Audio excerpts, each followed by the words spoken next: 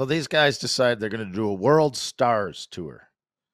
And Andy McCreath was part of organizing it. So that him and Regier, who was one of the agent's clients, they put in a good word for the Rettster.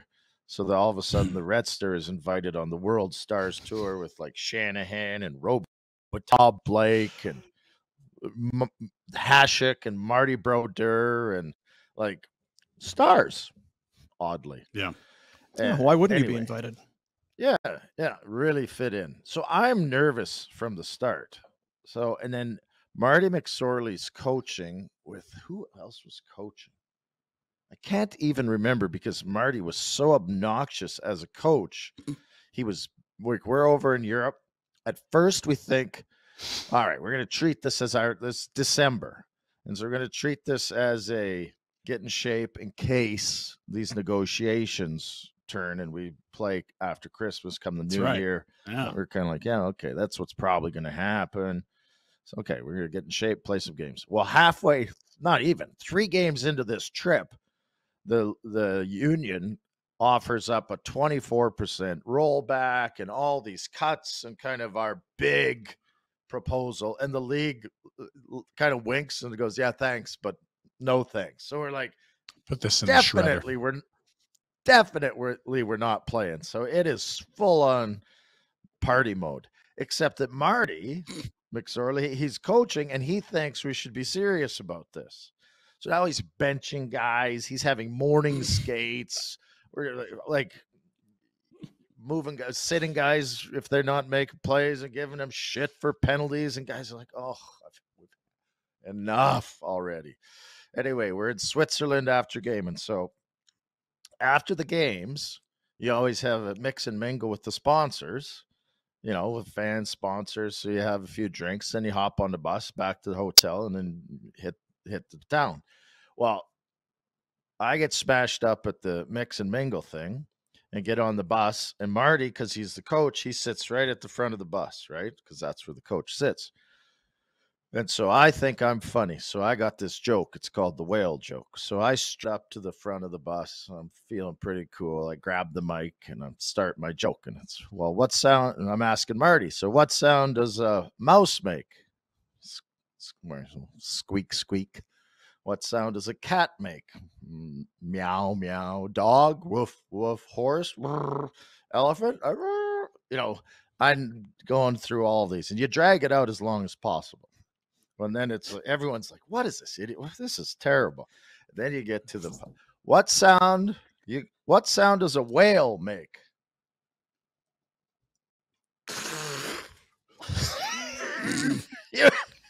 You take a sip of your beer and you explode it all over Marty. I think I just ruined my computer.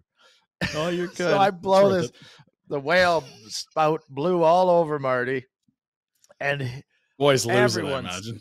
Dying laughing. It's hilarious. Like I'm high-fiving on the way to the back. Guys are funniest joke ever. I think it's great. Well, I had the long,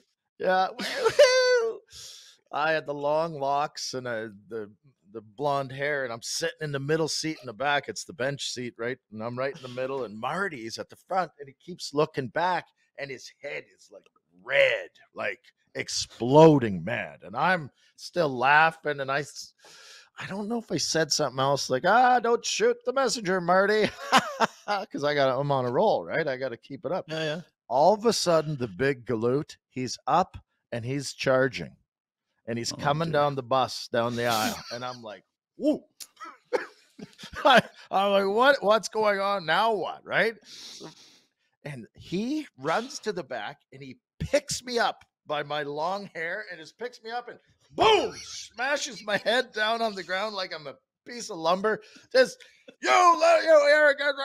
Now you got Blake on an arm and Domi on a leg and Shanahan's grabbing something and they're trying to pull him off me. And I'm ducking and diving, trying to hide. It was an absolute shit show. And so that's the whale joke. And then my buddy Deke did it. He walked up to Rob Blake in Vegas one year in the summer, and because he knew Blake was there, and he's like, "Hey, Rob, what sound does a whale make?" And Blake's like, "What? You know that?" Yeah. So, yeah. Marty was so strong, like farm boy strong, right? Because that's He almost was not an pound- exaggeration that it would take 4 guys to pull him off of you.